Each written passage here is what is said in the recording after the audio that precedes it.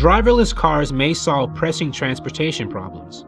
They can drive closer together in lanes to reduce congestion, and they can be designed to emit fewer pollutants than traditional vehicles. Multiple countries have either deployed autonomous vehicle projects or are currently in the process.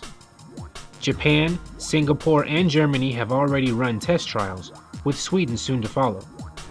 Vendors include Google and a host of commercial automakers, including Audi, Nissan, Toyota, and Mercedes-Benz. The United States hosts multiple driverless car projects, and the United Kingdom will launch its own in 2015.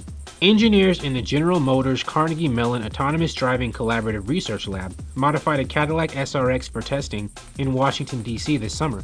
They installed cameras and sensors to detect lights, pedestrians, and read road signs. Drivers had the ability to take control when the car ran into situations the computer system couldn't handle. Last month, California issued 29 permits to companies that allowed them to test drive autonomous vehicles on state roads. Google won 25, and Audi and Mercedes-Benz won 2 each. Google's Driverless Cars project includes units with cameras that record external visual cues like stoplights, a LiDAR laser that maps vehicle surroundings, and radar sensors that detect nearby objects. This information is sent to Google Chauffeur, a computer that drives the car unless a user takes control. In the United Kingdom, the city of Milton Keynes gave $1.5 million to a project to test driverless cars. The Transport Systems Catapult organization is managing the project and will deploy electric self-driving pods, which will carry up to 2 passengers on pavement at up to 12 miles per hour.